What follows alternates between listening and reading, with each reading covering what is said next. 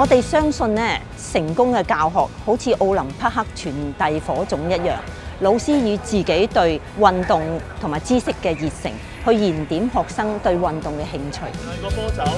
傳統嘅一個嘅 model 咧，就係一個由老師主導嘅一個嘅上堂啦，技能嘅教學，有練習，跟住去到最後第13個禮拜考試。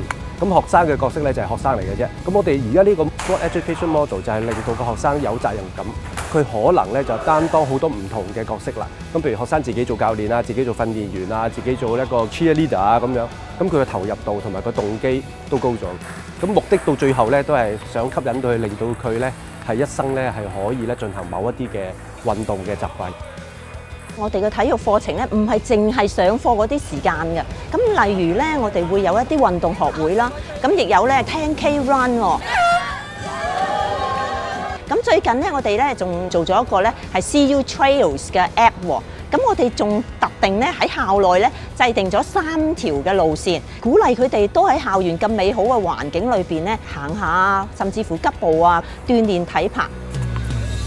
大學體育咧係同學接受有系統嘅體育訓練咧，最後一個機會嚟。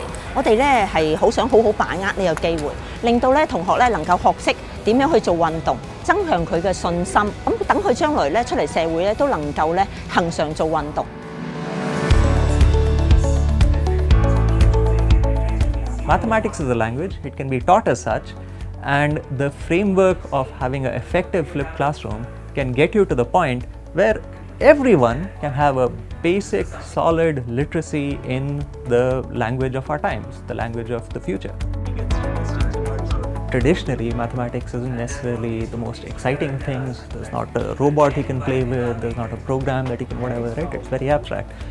Normally, a professor walks in, talks for 2-3 hours, students fall asleep, and then they go home and they try to do homework which they don't really understand, right? Now it gets flipped. You watch the videos at home, they come to class, and still 3 hours of the homework is done in class now. Firstly, like we have a platform where to deliver content. So these are the videos you should watch. Here are automated exercises you should try to solve. They're allowed to talk to each other, look at each other's solutions, look at other materials, and try to synthesize, improve. Much more useful, much more engaging is a class forum where during class but also outside class, students can post their questions, post their answers. They're given incentives to do so, like they're given bonus points for helping each other. When they're doing these in-class exercises, we want them to talk to each other and learn from each other. We set up a giant spreadsheet. Each student is supposed to fill in, I understand this topic very well, this not so well. When they come to class, we give them coupons. And then they can use a spreadsheet, find someone to help them, go look around, oh here, if you can teach me this concept, I'll give you a coupon which is worth some bonus points. So for me, like instead of focusing on just creating the nth version of the same materials, I can focus on the human needs of every individual student.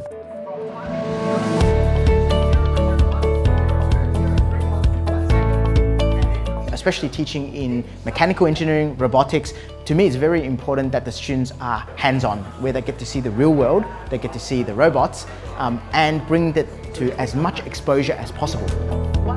When teaching robotics, I mean, one of the biggest challenge in the course I teach is that it's very fundamental. It's mathematics, it's traditionally it's lecture slides that are not very interesting.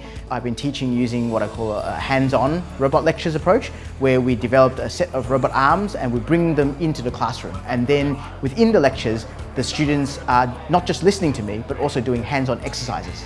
I've set projects where it's open-ended and they have to use the robot arm to do some application that they think of. So last year we had some students that made the robot arm feed themselves while they're typing on the keyboard, or pretending it's moving a car to put in a car park. Fun aside, we could get a better sense of if they understand what they are learning. And the students also feel like then they get that feedback if they understand much better. After class, having students doing real projects, whether it is final year projects that we must do, or even some social volunteer work where we help patients from the Prince of Wales Hospital that we collaborate with to do prosthetic devices. I hope that they will be professional, that they're able to become professional engineers that have a good grasp of the knowledge, both fundamental and practical, but also have a sense of being able to contribute to the society and to the community in a larger scale.